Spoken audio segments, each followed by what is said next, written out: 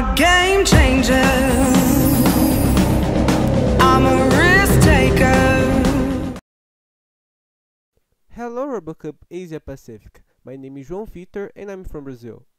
And mine is 𝗣𝗲𝙁 𝗂𝗃𝗃. We are from São Paulo, Brazil, and we take part of 7 World Team.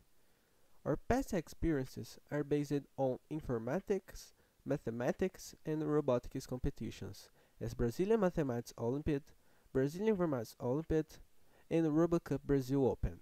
Object in the simulator is to collect and deposit objects with our robot. But for that, we have to dodge obstacles and traps.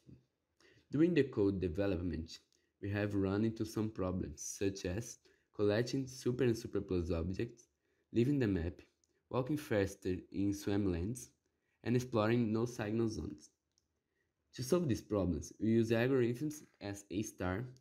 Also, we transformed the map into a two-dimensional array.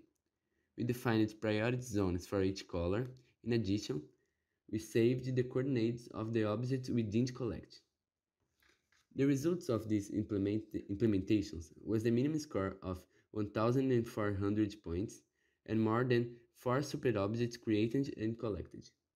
Even though we found some bugs during the process, however, the tools we used led us to high scores.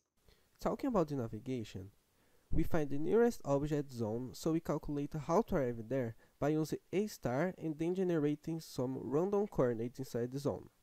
After, we go to then, so if there is an object, we can collect it. When depositing, we use the 𝗏* to find the nearest deposit, and basically we go to it. When we face a trap, we avoid it, because the colors that composes it are avoided colors, so we can't pass through them. In order for the word borders avoidance, we basically don't pass through them, because our 𝗏* path doesn't allow us to do it. For the navigation, we use basically 𝗏* with pose smoothing, because this ensures our robot to make the shortest path.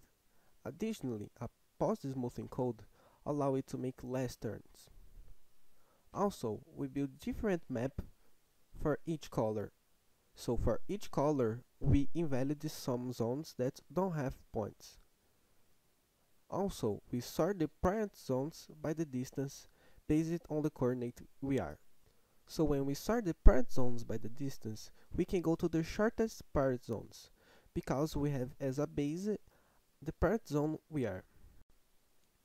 As shown on the slide, we create priority zones by overlaying maps in Photoshop. In addition, we transform the map in a two-dimensional array with an algorithm in Python, which allows us to do the 𝗏*, then exploring the map in the easiest way. So, we have used C++ for code our robot. About the robot workflow, for searching the points, we build the nearest priority zone according to the remaining points to make our RGB sets. So we calculate the 𝗏* to this color zone, and we turn the robot to the next coordinate and define the well's velocity to 80. We check if the robot is in the final coordinate, so if it's not, we turn the robot to the next coordinate again.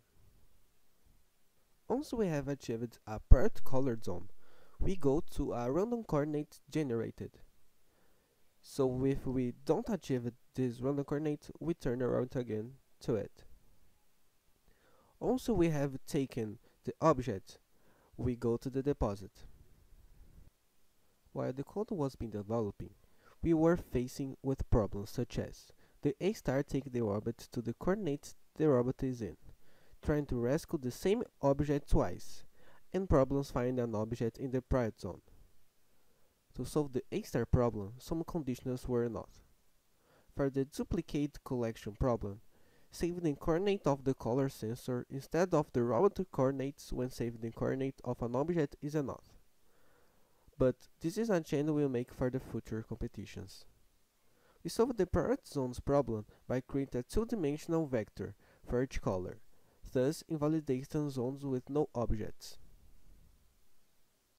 Even though our next competitions aren't until next year, we will continue to work on the code to optimize the robot's efficiency as we look for even better results for the future. An example of an improvement that we will make in the code is the implementation of a function that returns, using trigonometry, the coordinate of the color sensors. This to avoid the duplicate storage of the coordinate of just one object. Working on the CoSpace platform was a unique experience that taught us a lot, but not just in technical terms. It also taught us a lot about teamwork.